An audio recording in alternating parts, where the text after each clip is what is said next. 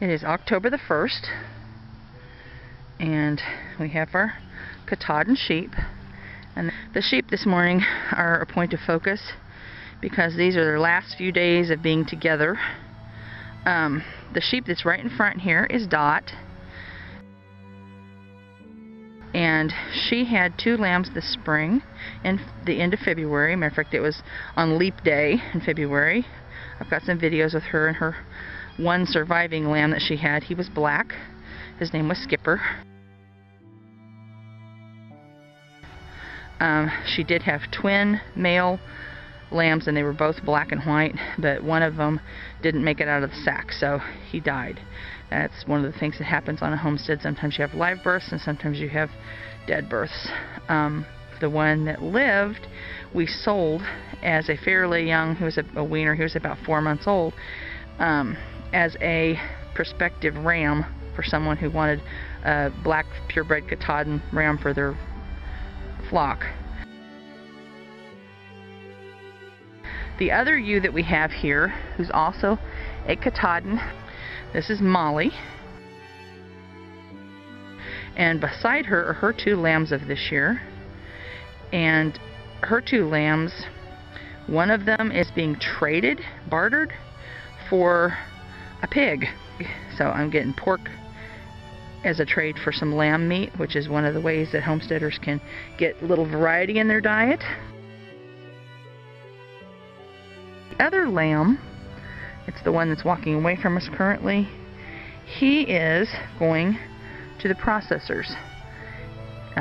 This is Saturday morning, and he is going to the processors on Tuesday morning. He has to be there by 9 o'clock on Tuesday morning. So he is going to be turned into steaks and cuts and things like that for our deep freeze. I do have a ram. He is a black ram. His name is Bob Black Sheep, because of course, you know. Currently, he is staying with a friend of mine who has horses, and she wanted him as a weed eater in her horse field. People that don't know about horses, they're pretty picky eaters. They won't eat anything like weeds, or, you know, like the sheep will eat poison ivy, the sheep will eat dockweed, the sheep will eat things that a horse would not touch with a 10-foot pole. And she wanted him down there to kind of clear up some of her poison ivy and stuff this summer, and that's where he has been ever since about the 1st of February last year. So he's been there all summer, and after these lambs, at least the one lamb has gone to the processor. The other ones are going to be worked up. I'll have to show you what we do with that, but we're going to basically trim feet, and we're going to deworm.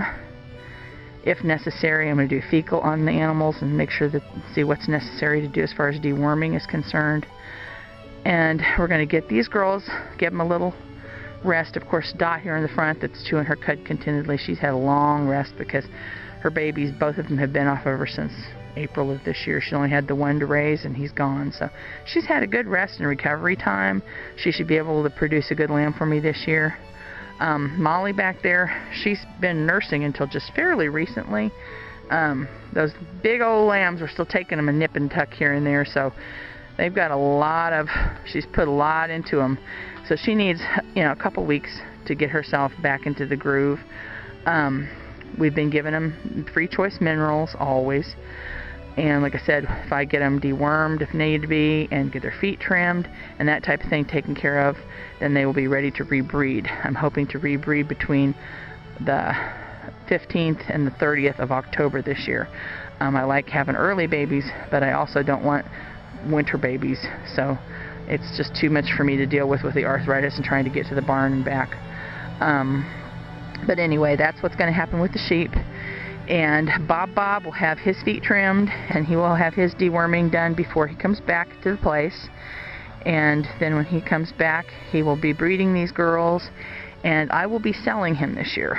So he will be either going as a replacement ram and for someone else, and if I can't find him a place to go, then he will go to the deep freezer and be turned into some hamburger this year. So, because we can always use some more hamburger or lamb burger, whichever you want to call it. But that's the plan, so I wanted to kind of give you a little sheep update.